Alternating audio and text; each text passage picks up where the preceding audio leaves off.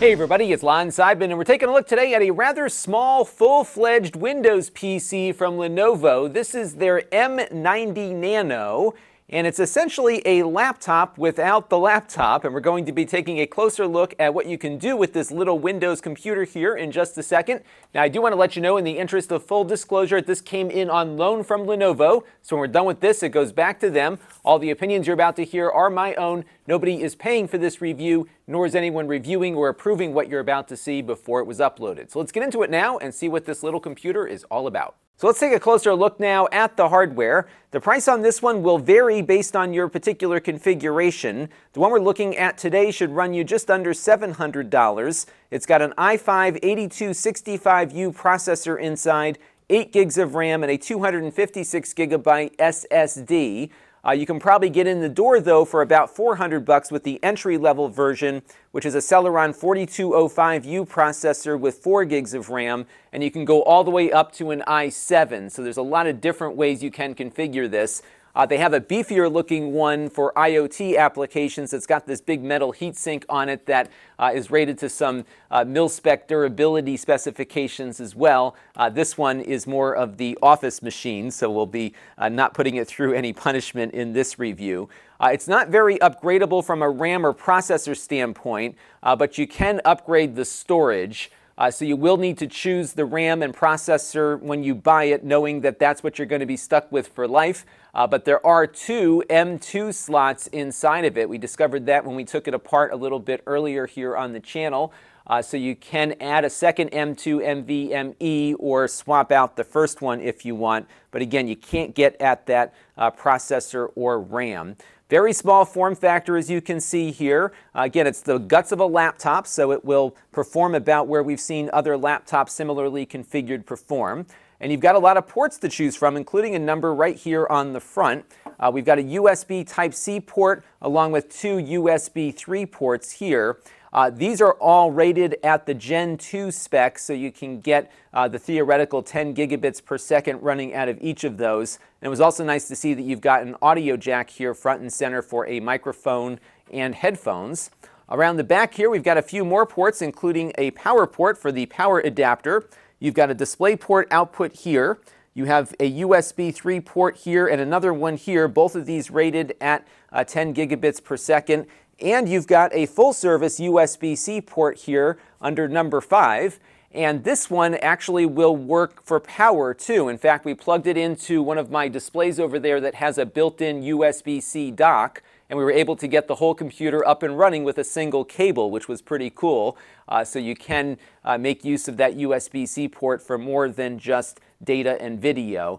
The front port, by the way, just does data, though, so keep that in mind.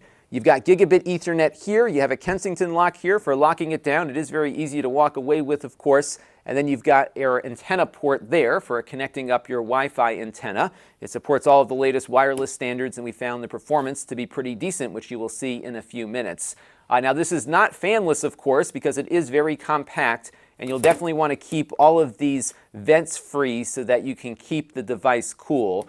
The rubber feet here will keep it elevated high enough for that purpose, but you just want to be careful not to block the vents here on the other side, and we'll take a look at its thermal performance here a little bit later in the review. So let's plug it in now to my monitor and see how it performs. All right, so we have now the computer booted up, and you'll note that we don't have an HDMI port on the back of it, but they do give you an adapter in the box to get an HDMI port out of that USB-C port on the back. Remember, the front one here does not deliver video, only the rear one does. So you can choose to use that display port or use the USB-C port or both to get dual display going out. What's interesting, though, is the adapter they included in the box would not go up to 30 Hertz at 4K.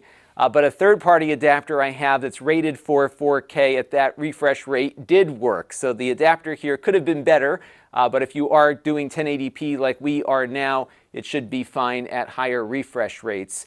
I was very impressed with how snappy this thing is, and of course that's because it's a full performance machine here in a mini PC shell. So doing things like web browsing and word processing and all the other stuff you would typically do on your computer will be very, very quick on this. I have it now connected to Wi-Fi. We have it on an AC wireless network. Note that it doesn't support Wi-Fi 6, but it does, of course, support the recent AC standard. And all in, it's a very nicely performing device for all of the basics that a computer like this might do, and perhaps a few other things as well. A little bit earlier, we took a look at my YouTube channel running at 60 frames per second at 1080p. That worked just fine as expected. No drop frames. Everything was good on that front. And we also ran the browserbench.org speedometer test to see how this stacks up against other similarly equipped computers for web browsing. And on that test, we got a score of 171.7 on version 1.0 of that test, 101 on version 2.0, and for the most part, this is right within the margin of error of other machines we've looked at running with this same processor. Now, all the other computers we're looking at today on that chart are laptops. This, of course, is a desktop, but it's the same guts, so we're getting the same performance, which, of course, is no surprise. So altogether, not bad performance here, and of course, you never run out of battery on it either. So let's move on now to gaming. We'll begin with Fortnite running at the absolute lowest 1080p settings. It doesn't look so great because, of course, it does render out at a lower resolution, but we were able to get a pretty steady 35 to 65 frames per second, depending on what was going on in the game.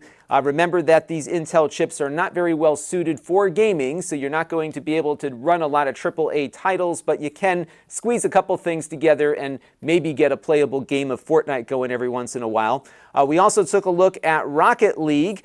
There at the lowest 1080p settings, we were going at about 45 to 65 frames per second. When we cranked the settings up to the highest settings, we were getting around 30 to 45 frames per second. Not bad, but again, you'll see better performance out of a computer designed for gaming with the proper graphics hardware installed. But as we've always seen on these Intel chips, older games run great. Half-Life 2 at 1080p was doing north of 100 frames per second. So a lot of the games from 10 or 15 years ago on the PC, including a lot of emulation, should work fine on this little computer, and you should have a pretty good run at it. But again, don't buy it for gaming. This is really more of a work-oriented device. And on the 3D Mark Cloudgate Benchmark test, we got a score of 8,048. That puts it ahead of a few of the laptops we've looked at with this similar configuration, which is pretty good, but it's not significantly better. It's just a little bit better. But overall, again, this is not going to be something I'm going to recommend on the gaming front. And on the 3D Mark stress test, we got a score of 95.40%. This puts the computer under load and sees what kind of performance drop-offs you can expect. Now, 95% is not a bad score, but it's also not a passing score on that test. To pass it, you got to hit 97%, but it's not bad for this form factor. And of course, we've seen laptops perform worse than this one, but just keep that in mind. You will get some throttling as you're using it. Now, I also measured power consumption, and at idle, according to our kilowatt, it's only consuming about 5 watts of power, even with the display output running. I thought that was pretty good. When you're putting it under load, you're going to see power consumption go up to about 40 watts or so, and then it's going to drop down after about 30 seconds to about 25 watts, give or take, depending on what it is you're doing. That's the throttling in action. So you'll hear that fan spin up, and then it'll run pretty good for a little bit, and then it will drop down and begin running at a lower level of performance. They do that to prevent the chip from overheating. The good news is that you won't hear loud fan noise for sustained periods of time, because once it does throttle that CPU down, it runs the fan at a lower speed.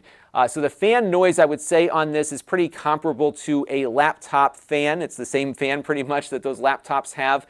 So it's certainly audible, and you will hear that fan kick on from time to time. And the unit itself does get a little bit warm, which is why you definitely want to keep all those vents clear to keep that fan working and cooling off the computer. There is only a single fan in here, and the components are pretty close together on it. So definitely keep that in mind. If you want more consistent performance, you'll probably need a larger desktop with a larger fan and heatsink to keep that computer running at a consistent speed. Now, we also tested its home theater capabilities. We started off by running that Jellyfish test file we like to run on all of these mini PCs. That, as expected, decoded properly. It's a 140 megabit per second HEVC 4K file at 10-bit.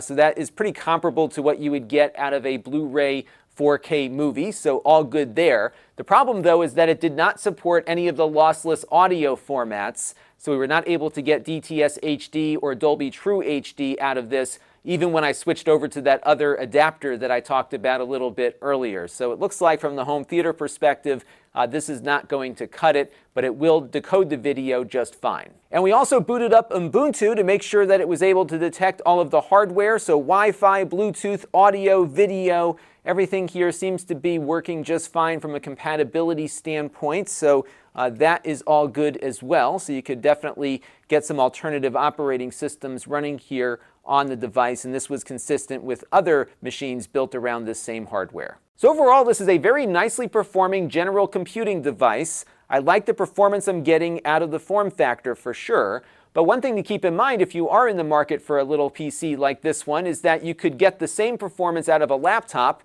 and you might end up paying less and picking up a portable display in the process.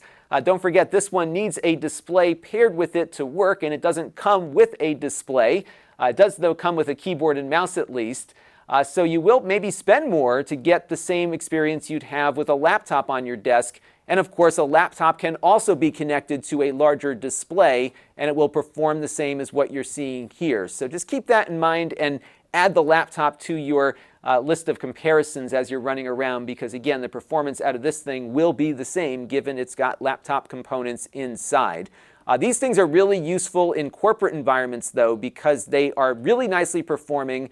They're not very heavy at all, and as a result, they're very easy to do large-scale deployments with. You're not going to have anyone breaking their backs lugging computers up and down flights of stairs because you just got these little tiny things here that you can pop on the back of a monitor. Unfortunately, they don't give you the Visa mount to pop it on the back of the monitor in the box. That's an optional purchase with this, but overall, from a corporate perspective, I think this is a good device to consider. I just wish the RAM was upgradable, but the good news is you've got some upgradability on the storage. So that's going to do it for the ThinkCentre M90, and until next time, this is Lon.TV. Thanks for watching. This channel is brought to you by the Lon.TV supporters, including gold-level supporters, the Four Guys with Quarters podcast, Tom Albrecht, Rajesh, Logic GR, and Kalyan Kumar. If you want to help the channel, you can by contributing as little as $1 a month.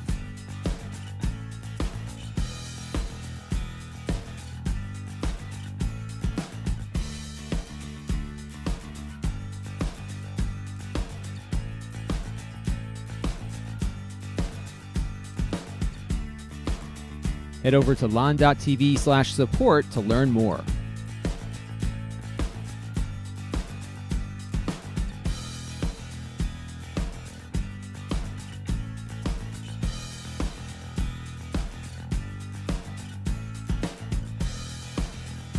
And don't forget to subscribe. Visit lon.tv/s.